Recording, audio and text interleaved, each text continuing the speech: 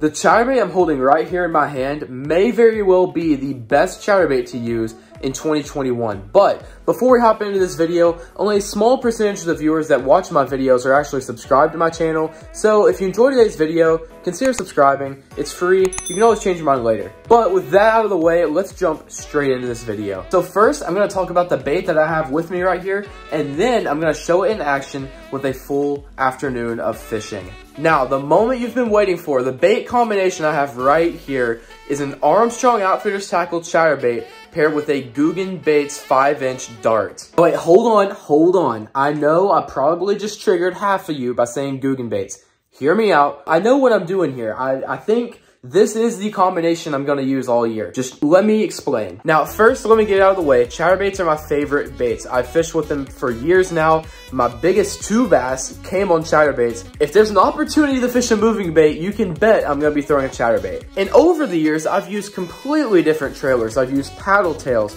craws, except for a soft jerkbait. Now, this whole story starts off a few weeks ago. I got my hands on some of the pre-released Guggen Baits darts, which are a soft plastic jerkbait. One of the first things I noticed when I opened up the package is that the tail, instead of being horizontal like that of maybe a Zoom Fluke or a lot of the other soft plastic jerkbaits, the tail was vertical. And the first thing I thought of was, what if I can use this as a trailer? And so I did. I put it on this Armstrong Outfitters Tackle chatterbait, which, if you guys don't already know, I've fished with AOT chatterbaits for well over a year now, and they have caught me some huge fish as is with creature baits and paddle tails and so forth. Now let me tell you specifically what I think makes this rig stand out from any other chatterbait or any other soft plastic jerkbait. Now I can talk about Armstrong Outfitters Tackle chatterbaits and why they work for hours, but this video I want to talk about this specific combination. Now for me, when I'm throwing a chatterbait, I'm oftentimes trying to mimic a bait fish. I know you can also mimic craws and whatnot,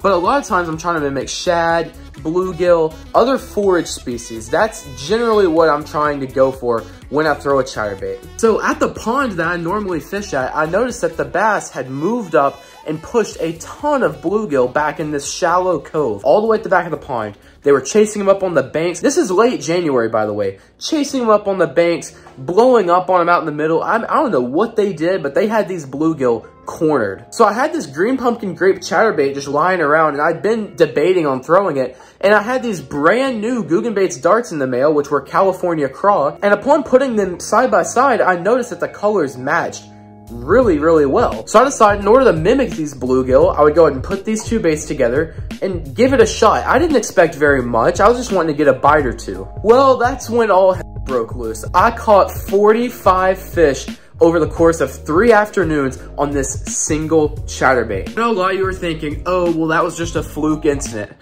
Get it? But I think there's something more to this combination than just a good afternoon or 2 on the water. I'm not trying to discount paddle tail swim baits in any way, shape, or form. I've caught a bunch of good fish on paddle tails. In fact, that's what I always threw on chatterbaits when I'm mimicking bait fish or bluegill. But throwing this thing in the water, it gave it a much different action than that of a paddle tail. Now, talking about this combination specifically, I wouldn't be able to do this with a Z-Man, a jackhammer, a rage blade, thunder cricket. I wouldn't be able to do this with any of those baits, and here's why. One thing that I especially love about AOT chatterbaits is that you can fish them extremely slow. Most chatterbaits, you have to fish them a certain pace or they lose their vibration, or they don't work as well as when you're reeling it at a moderate pace. However, AOTs, you can sit there and turn your reel like this right here. I mean, just barely, and that thing is just shaking all over the place. The way that it's able to do that is the hydrodynamic blade. 2 holes in the blade allow it to really slow down, and you can get down into deeper water columns without having to throw a 1/2 ounce or 3/4 ounce chatterbait. This is a 3/8 ounce chatterbait right here, and I was fishing 15 to 20 feet of water the other day, no problem. The other thing that adds to this is the Guggen Baits dart is packed full of salt, which makes it a lot heavier. So throwing it on a 3/8 ounce chatterbait already adds more weight to it, which allows you to get down deeper and fish deep if you want, or you can get your rod tip up and just burn it up shallow, which I also did in this video. I was doing all types of techniques just with this one bait, not having to change weights, not having to change trailers, nothing. It was all with this one combination. So with all of that out of the way, let's go ahead and get straight into the action with the fishing footage. That wake right at the surface. No way, no way. Did you see that? Did you see that? He ate it. It might as well be on top. That was incredible. That reminds me of Benny a lot though. Really dark. All right, well, he's just as feisty as Benny. See you later, buddy. The point is that these fish are chasing stuff and waking on stuff. Like that. That's a solid little fish too. Look at that. This one might be close to 3. I don't know if I'd give him anything over, but he's solid. Solid little fish. There we go. Look at that. Super healthy. And look how he ate it too. Just right down the gullet. Choked it. And there we go. What's the best spot for him to release? All right, buddy, I'm gonna toss you. Ready? 3, 2.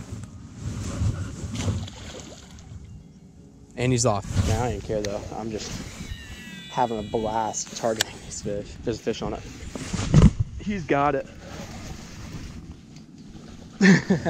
He chased it out from that grass. It's not even a bad fish.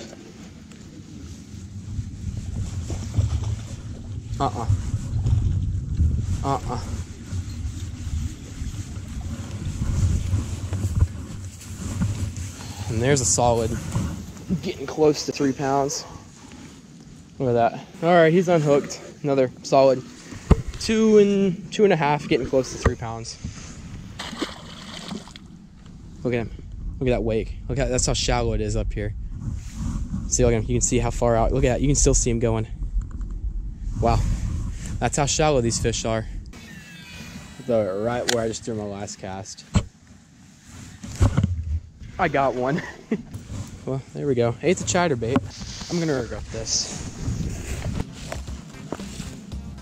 Yeah, this is shallow. Be amazed.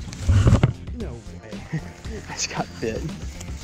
Oh, I finally had one take the tail. He just grabbed the tail on it. Well, I'll keep throwing it. Oh, no way! He just came up and just smoked it. That one fish that just blew up was no more than like a pound, but he wanted it. Okay. I should him in the head. He got it. It's a baby. I literally felt it hit him in the head when it fell. That was so cool.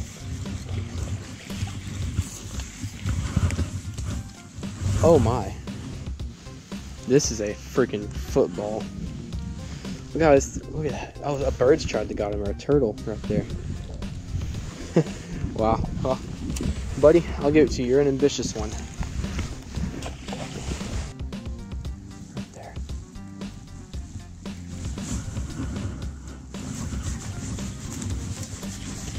Two little dinks up in like a foot of water. Another small one, but up shallow. There he goes.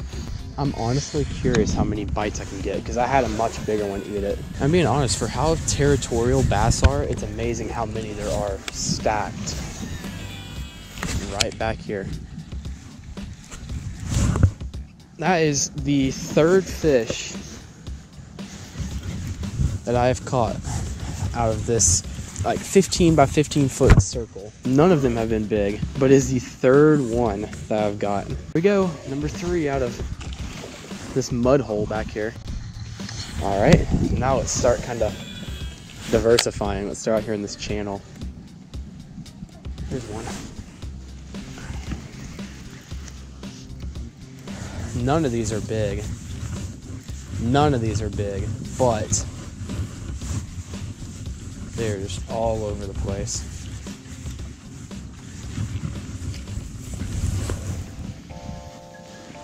And you know what, too? They're eating a lot. Look at that. You see that fish? Just look at that. You see that? Did you see that weight back there? I know you guys saw that. See if I can get him to come up and eat it right under the surface. Right there is where he missed it.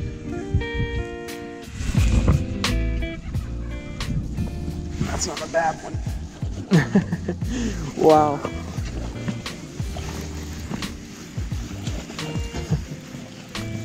That sounded so good on the hook set. Wow. He smoked it. Wow, that is just so cool. I missed him once, and I just saw him come up and eat it right underneath the surface. That's epic. There he goes. This dart is finally starting to get worn out a little bit. After 30 fish on it, it's finally starting to wear down. So there you have it, the AOT Guggenbaits Dart Combo Chatterbait. Would you fish this bait? Leave a comment down below, as well as your favorite color of chatterbait. I love hearing from you guys and what works in your area of the country, so please leave a comment down below. Also, if you're new around here, go ahead and hit that subscribe button and turn on notifications so that you won't miss any future videos. So, well, I guess that's it. I hope you guys enjoyed this video, and with that, I will see you guys on the next episode of Fishing with James.